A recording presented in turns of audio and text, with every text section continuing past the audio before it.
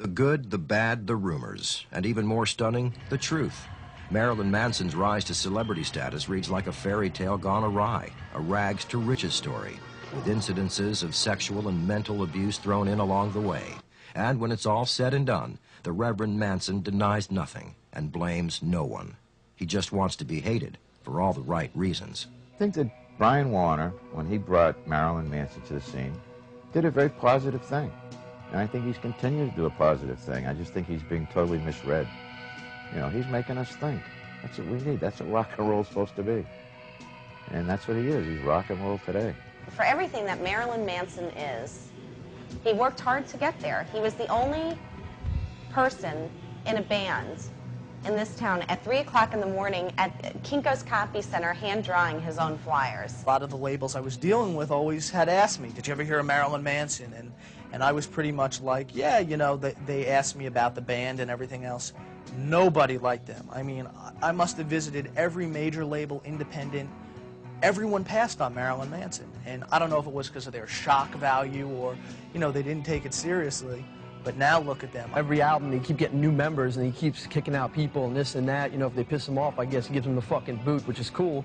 But, you know, he's the one. He's the image of the band. He's the one all little kids look up to and jerk off to and slit their wrists to. You know, when that Rolling Stone magazine came out with Brian on the cover, you know, it's like I knew they were going to make it, but just to see that. Ain't nothing get you richer to get your picture on the cover of the Rolling Stone. Rolling Stone. Brian was always a perfect gentleman. I think Brian is to music what Howard Stern is to the radio. Shock people, and the more you shock them, the more they're going to listen. In his own way, he's a very intelligent person, very creative. I think a lot of what he does is completely put on. He's playing with the people, which is what shock is, to play with people. I believe I'm in his book, and he refers to me as the mafia type from Davy with the gold around his neck. Brian, if you see this, or if you hear, I make one promise to you. Next time I see you, I will put you over my knee and spank you, because I think that's what you need. Hopefully, they can survive physically, you know. Physically is the most important thing, because your health is far more than any fame or money. Far more important. Every decade a band like this comes along for their shock value. I think they can have longevity if they change with the times, like David Bowie always did and Madonna always did, you know. But I think they milked their original image for what it was worth. I think they have to move on now to the next thing, bigger and better things, and I think they're going to accomplish that.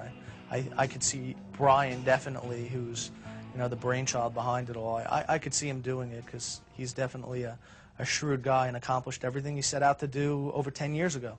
By the time this documentary has been released, Mr. Manson will have reinvented himself once again. He has now donned a more Bowie-esque identity and is quickly shedding his Antichrist image towards a kinder, gentler Marilyn Manson. With a new glam look and some breasts, he is definitely becoming more Marilyn than Manson.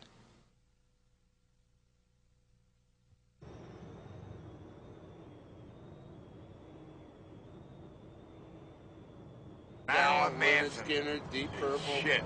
Really? I like all of it. I like the Stones. I'm in the big 106 classic rock and roll. Well, you don't like Marilyn Manson? No. Why? You a groupie? No, it's just part of the whole music scene.